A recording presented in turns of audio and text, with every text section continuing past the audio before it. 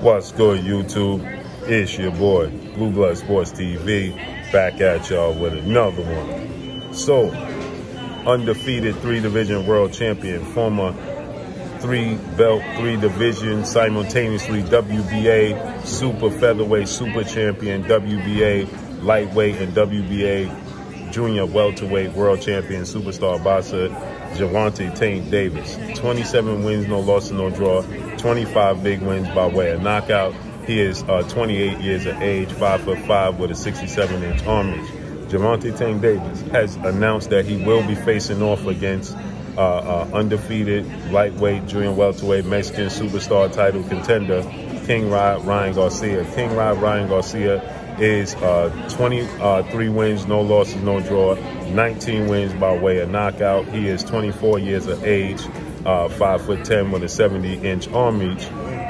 He's stated that he will be fighting against Ryan Garcia, and it looks like that fight, they announced the fight, that they both have agreed and signed the fight, and it looked like they're going to fight in April, okay? But prior to that, Gervonta Tank Davis, he will be in the ring January 7th, and he will be facing off against undefeated super featherweight WBA world champion, Dominican superstar boxer, Dominican star boxer, in Hector Garcia, okay? So Hector Garcia and Gervonta Tank Davis, they're going to be facing off against each other January 7th in D.C., Washington, D.C., the District of Columbia.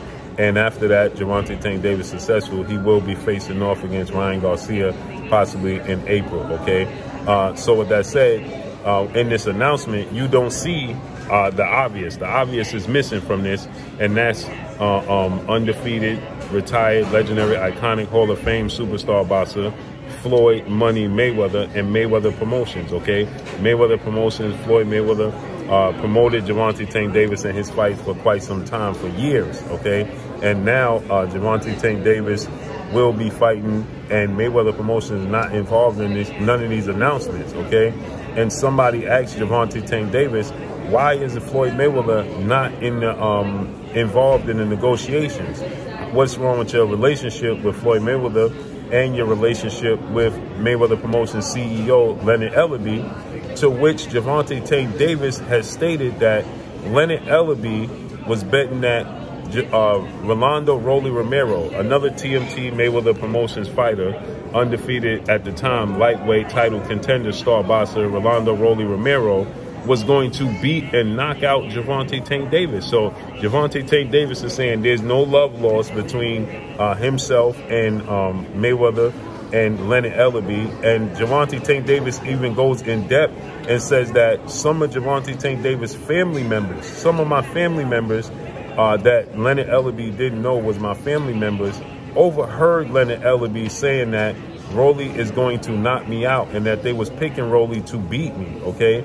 So he says that that's part of the reason why he is no longer with Mayweather Promotions. Now, leading up into his fight with Rolly Romero, May 28th of this year at the Barclays Center, where they broke records, did a $5 million gate.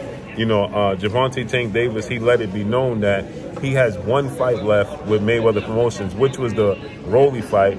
And he says from the moment he knocked out Rolly, this is where the serious issues started. Now, but leading up into that, Gervonta Tank Davis, he let it be known that he was parting ways from Mayweather Promotions. This was his last fight with Mayweather Promotions, and he had no interest in re-signing, and that he was going to focus on GTD Promotions, Gervonta Tank Davis Promotions, right?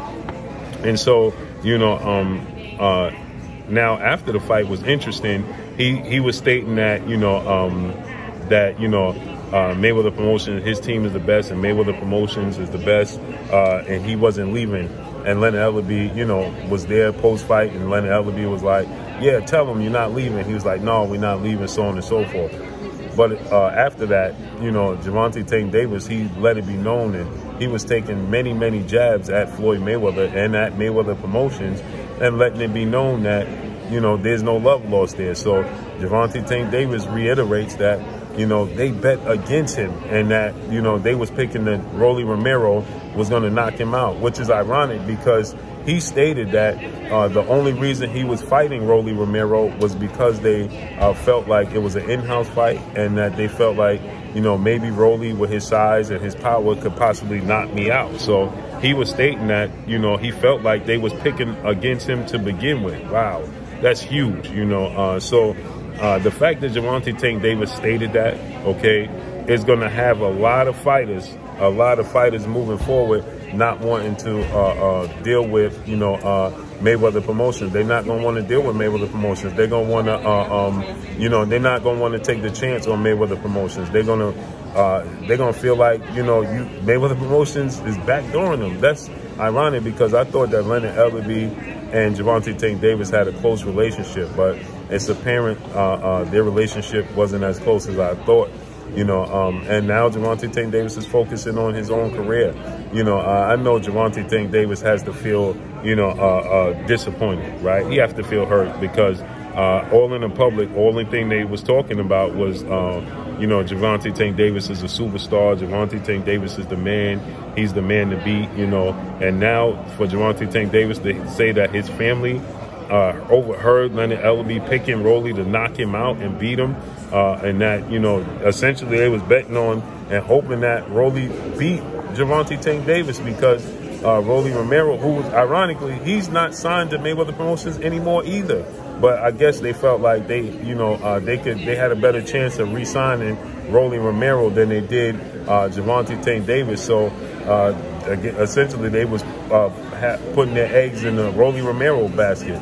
That's disappointing, you know, because, you know, they were saying that they was neutral, you know, and obviously we don't know how true this is, but this is according to Gervonta Tank Davis. And part of the reason why he's been poking jabs at Floyd Mayweather, he stated, why is this dude Mayweather speaking for me? Tell dude to stop speaking for me.